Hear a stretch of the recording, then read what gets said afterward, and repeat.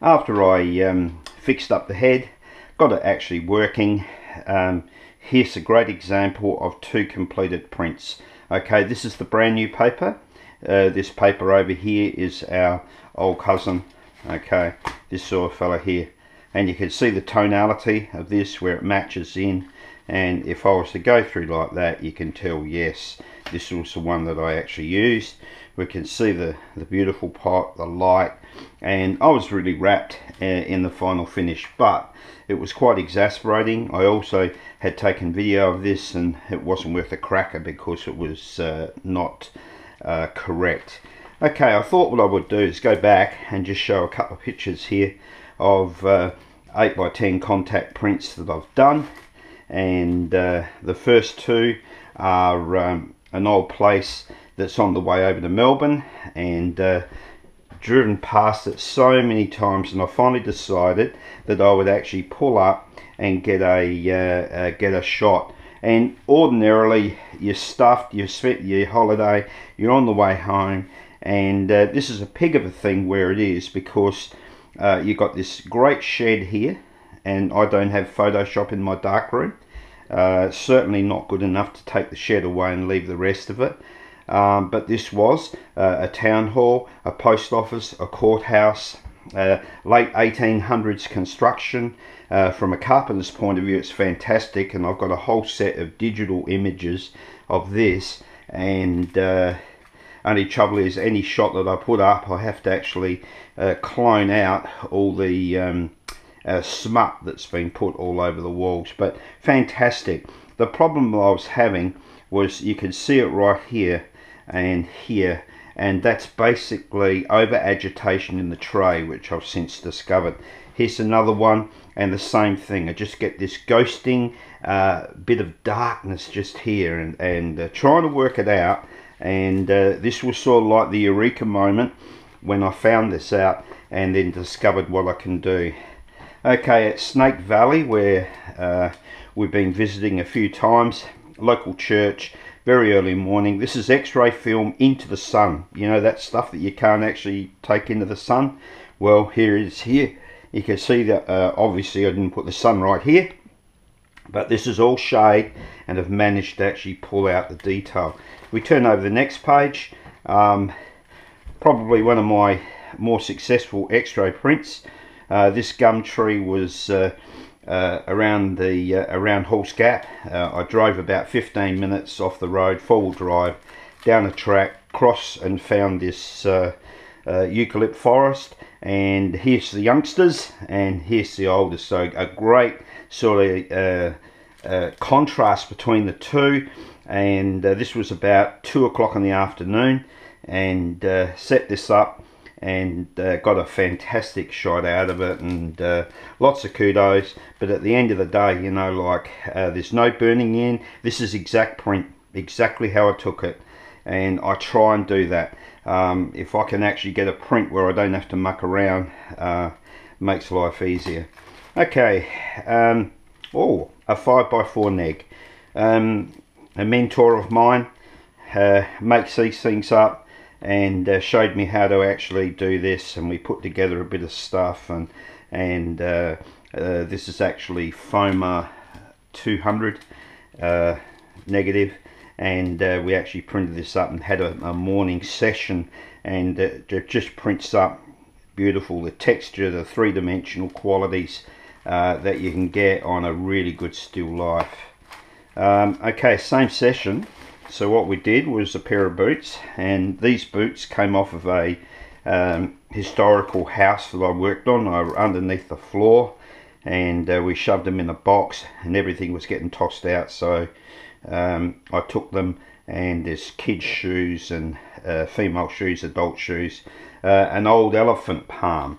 So decided to use that. Okay.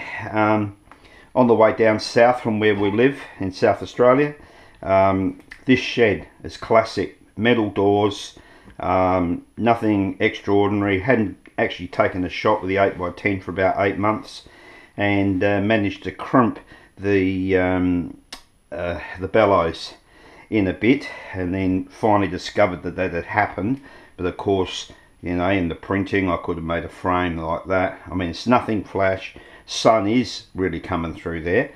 And here's a night shot, which these guys fantastic at. So this is actually Flinders Uni at the TAFE SA site, and we actually set up one night and took about a 15-20 minute exposure. Okay, a couple of more shots that I took down this way.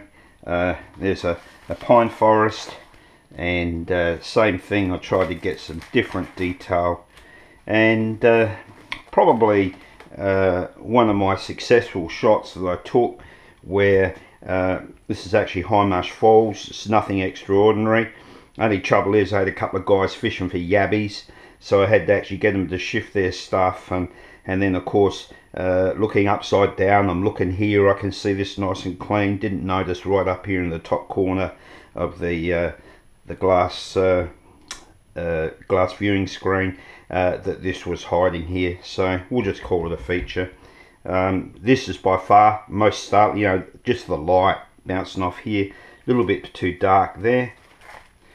Okay, here's a X-ray neg, and the X-ray neg's done with this is actually just a flashlight in my studio, and basically set this up hanging on a hook, and did about 3 or 4 of these and printed them out. Had some great fun. Almost looks like paper, you know, the texture and the folds, and that's what really attracted me. And then we're back again to these little fellows, and so I've taken quite a few of these to know the best. Here's that old paper again.